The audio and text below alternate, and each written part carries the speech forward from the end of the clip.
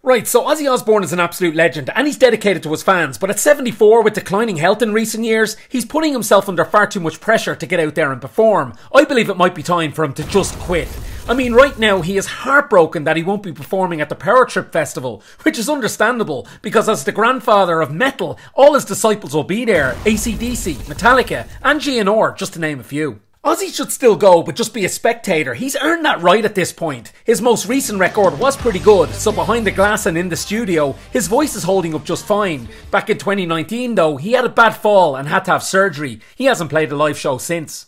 You see, Ozzy wants to give it his best, but his body won't let him do it. He said so himself. I am much too proud that the first show that I do in nearly 5 years be half-arsed. He's right though. He doesn't want to look like Phil Collins sitting in a chair, looking like he's in agony. As a massive Genesis fan, I was so upset by that, knowing what Phil once was. Ozzy, take a step back, mate, slip into semi-retirement and watch over what you've created. You owe us nothing at this stage, man.